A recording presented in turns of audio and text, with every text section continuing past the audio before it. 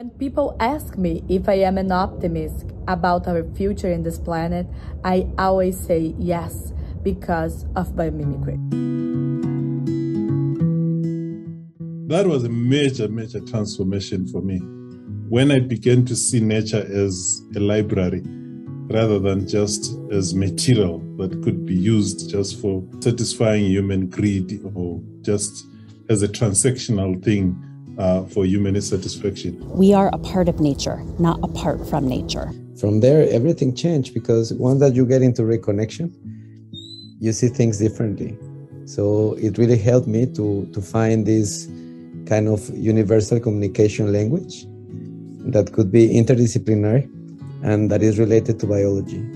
As we all know, with the way that society has been for a while, we as a people can sometimes forget that we too are a big part of nature. It really has shifted things for me from a place of helplessness and climate grief and loss. But now I feel like there's such potential and possibility if we just look around and truly experience the sense of belonging.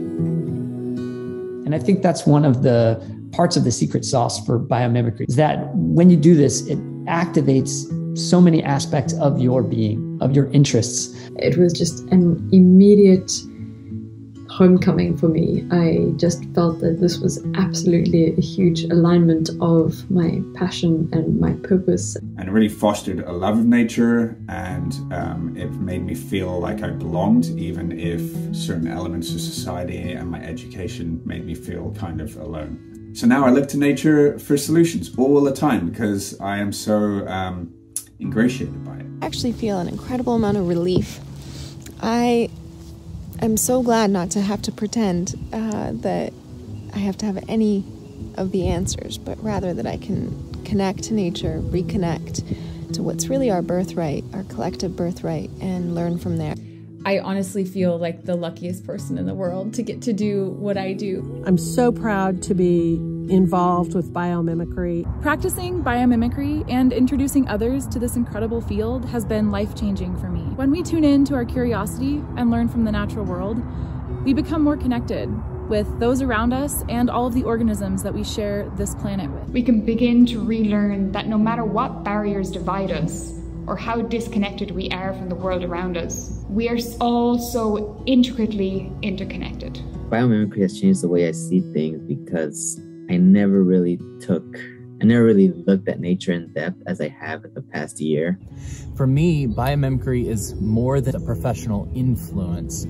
It's something that has meant so much to my entire family. And as someone with a young family, my hope for the future of biomimicry is simply the hope for the future of humanity, of innovation, of technology, of design, that we realize the answers that we seek are all around us.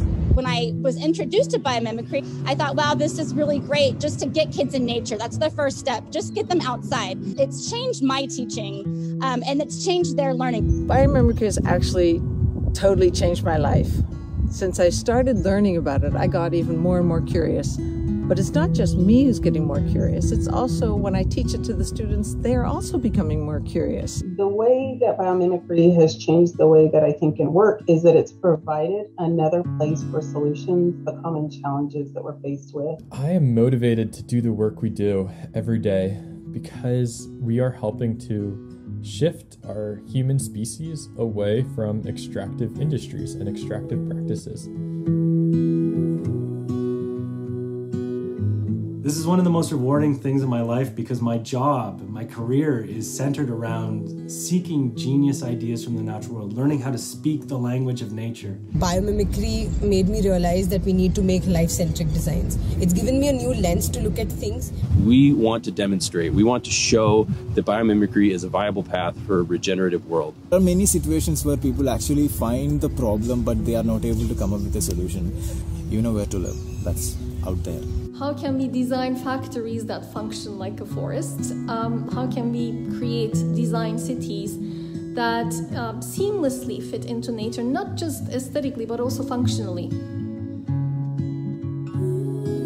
I am filled with gratitude and hope, because I know that there are thousands of us working across the globe to create more regenerative solutions. Being part of this magical community gives me happiness. What is really special to me is all the wonderful people I got to meet through doing biomimicry, because it's such a diverse group that is really hardworking and hopeful, trying to make this world a better place. This incredible community of so many different people from so many different places in the world are finding ways to make it practical and relevant. We can finally learn to come home to this planet, to fit in here at last and for good, on this home that is ours, but not ours alone. So join us.